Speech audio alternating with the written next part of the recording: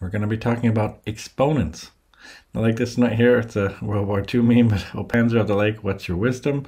Well, its percentages are reversible. So 6% of 50 is equal to 50% of 6, which is much easier to calculate. That's actually true, by the way. So that's actually something to think about. So let's talk about exponents then. First of all, I mean, some people already know lots about them, which is great. This serves as a kind of review, but it's an important review because without this skill, you're going to be really having a tough time with this topic. So let's see if we can first just review these. I'll try to do them fairly quickly. But first, like, what is even an exponent? I mean, let's say we have like x to the power of 3.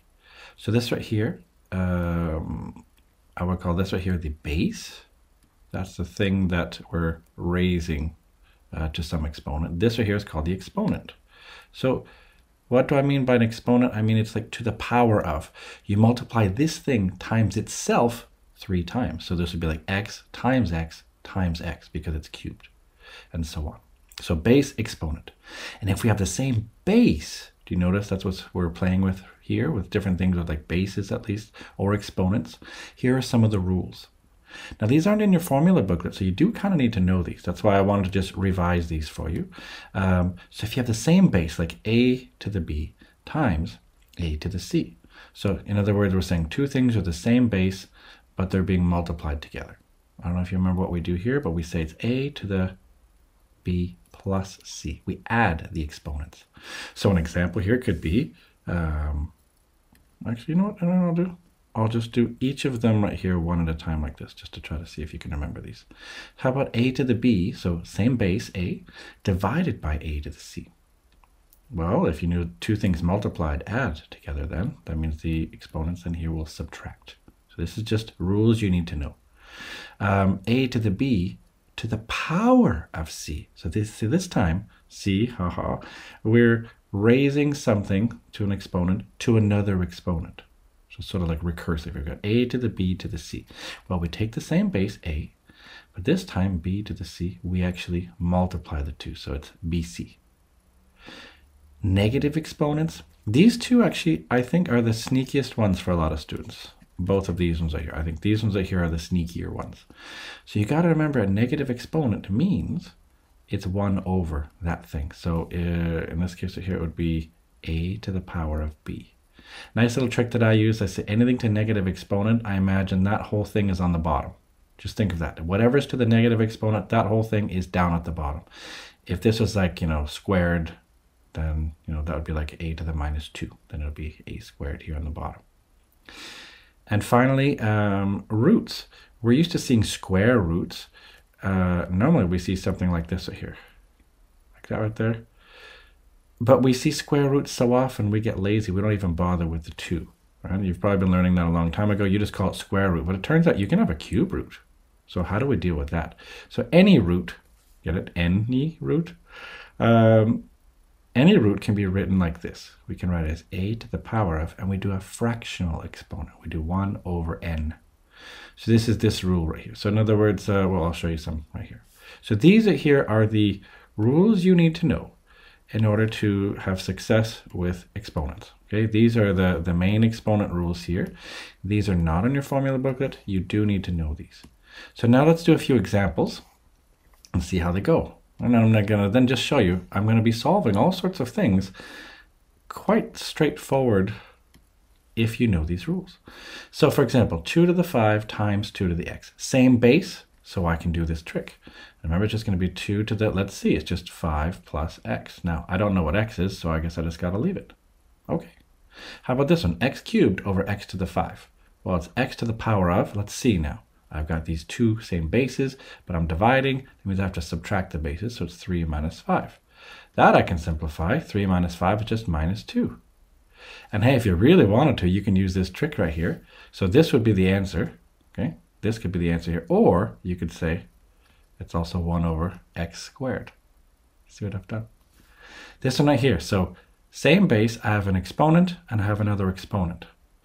So this is going to be, although it looks crazy, this is x to the 1/2, and I have to do times 4. Maybe I shouldn't put x for the times. I'll just say, all right, like this.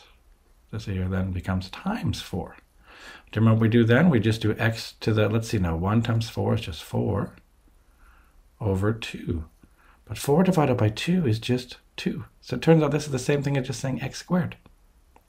Now, if you weren't sure about that, look, this is to the power of 1/2. That is x to the 1/2 using this trick. This is a square root. This is really like saying square root of x, and all that's to the power of 4. That's really what I've done. Well, if I did this thing here squared, it would be x, and if I squared it, it would be x squared. Anyway, I just want to show you. There we go. How about this? X to the minus 1/3. Well, this here would be 1 over x cubed. That's what this is. I just want to show you because a lot of times you'll end up with something like 2b to the minus 4, and people think, is the 2 also on the bottom? Well, it depends. Did the 2 have a negative exponent here? No, it didn't. The 2 here is just a regular number. It's actually on top. The b to the minus 4, that's the one that's got the negative exponent. So that's the one that goes down to the bottom. So it's b, and instead of negative 4, it becomes plus 4. So it's 2 over b to the 4 is the same thing as this. They're the same as each other. Later on, when I do some videos on calculus, I'll show you that when we're doing derivatives, it turns out this right here is not very good for doing calculus on it. This is actually more calculus friendly. All right, let's do this one here. So 4th root of x to the 8. Sounds really complicated. Let's just deal with x to the 8. Well, that's x to the 8. And if I want to take the 4th root of that, what do we do? A 4th root is to the power of 1 over 4. All right, so I'll do the power of 1 over 4. What happens when I take a exponent to an exponent? I use this rule. See, so now I've got to multiply these two numbers. So it's x to the power, let's say 8 times 1 is just 8. So it's 8 over 4. But 8 divided by 4, we know that it's 2. So do you see how we've actually solved a whole bunch of these? Okay, so we've done a whole bunch of these different answers here. Those are some examples. Now let's maybe go a little bit further with this right here. Let's start doing some sneakier looking ones, but they're not actually that bad, okay? Let me show you some more. So now we're just going to use these rules. Now we're going to start actually solving equations. So solve for x. So let's try to do these.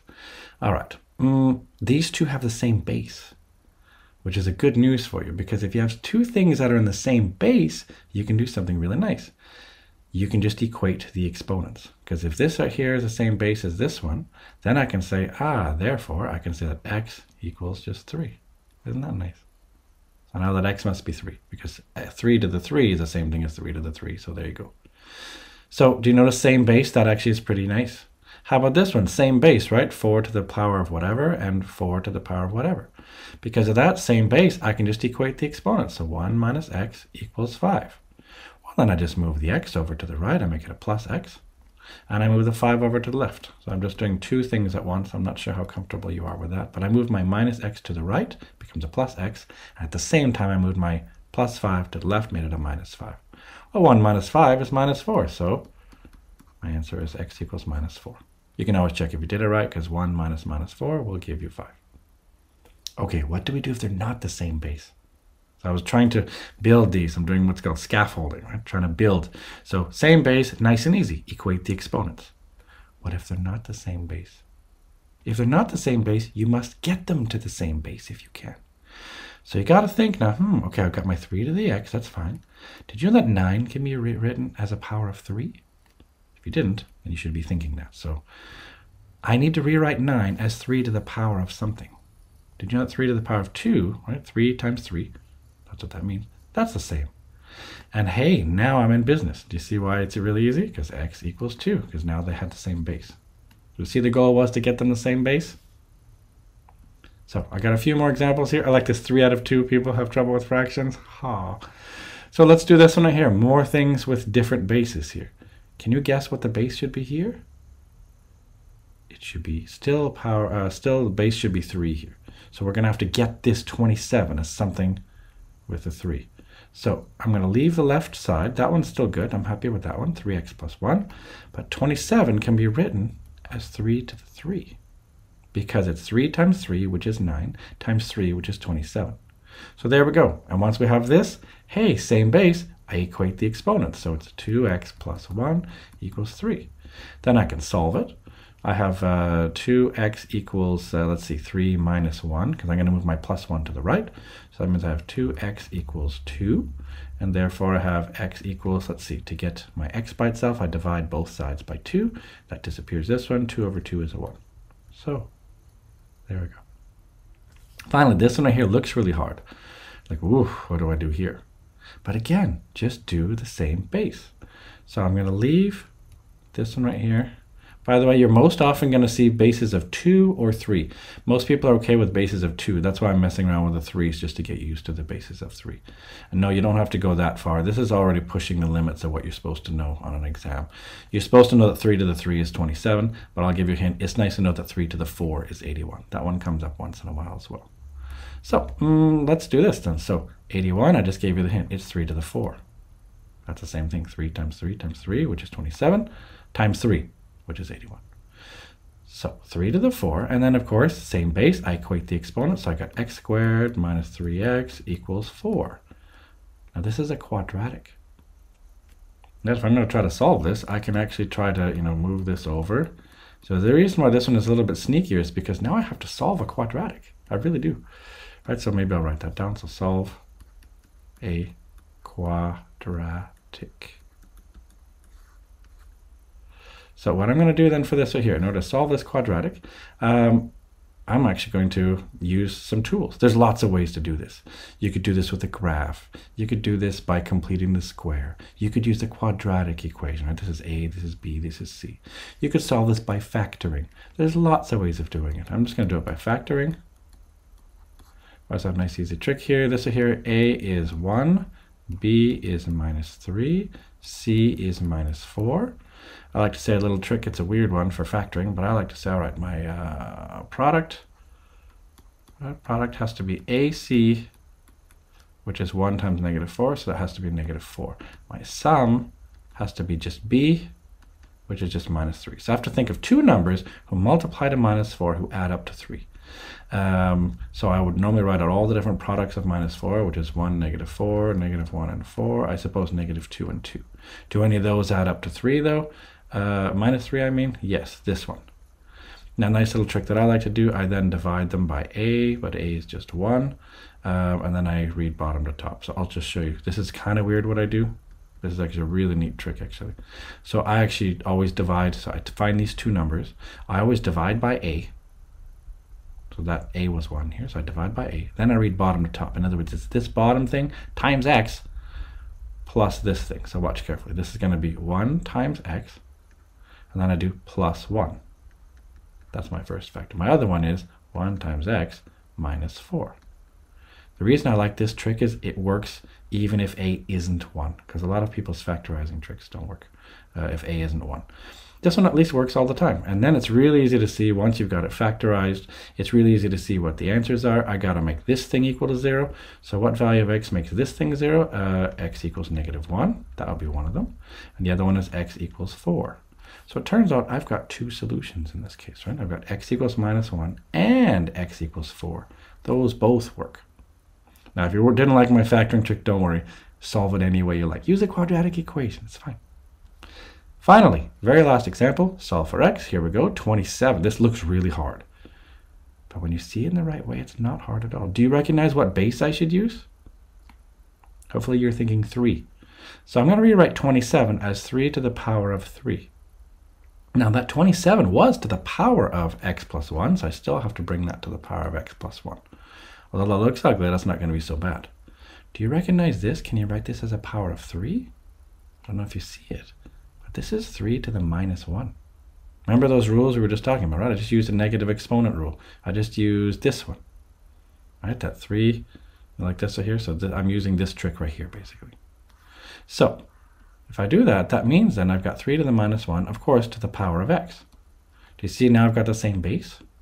Now I've got to deal with it, though. So I've got 3. Now what happens with an exponent to an exponent? I multiply. So I got to go 3 times X plus 1. Don't forget to multiply the 3 out to both of them. So 3x and 3 times 1, which is 3. So it's 3x plus 3. That's what happens when I multiply this out. And then I've got 3 to the power of, well, negative 1 times x is just negative x. And hey, I've got the same base, don't I? That means I can equate the exponents. So I can say 3x plus 3 equals negative x. And thankfully, this becomes much simpler. My minus x, I can move it to the left. It becomes a plus x. So 3x plus 1x is 4x.